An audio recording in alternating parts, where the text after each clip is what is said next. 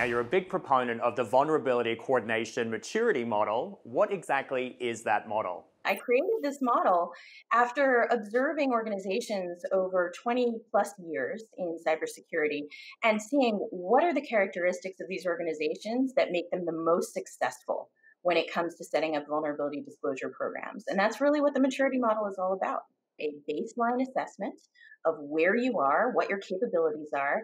And then from there, you can do a reasonable roadmap to improve your capabilities to be able to respond to these vulnerability reports from helpful hackers. Let's take a look at bug bounties. What would a perfect bug bounty program look like for, say, a large organization like Facebook?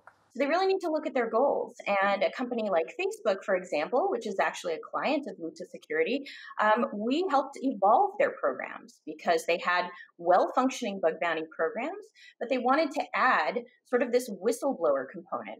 Facebook wanted to expand its bug bounty scope to include whistleblowers who can inform on data abuse. And that's just one element of a bug bounty program evolving, particular for the needs of a large platform, in this case, Facebook. A bug bounty is really, it's kind of like a small part of your balanced security breakfast, right? It is only one of the efforts that you need to be putting forward. The majority of your effort actually should be internal.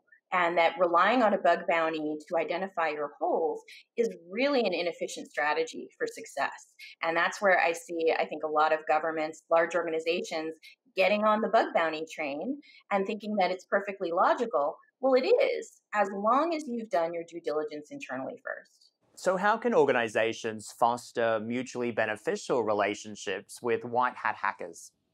All relationships do well with mutual respect. So, respecting that hacker's time in notifying you about a vulnerability, not threatening legal action, those are great places to start.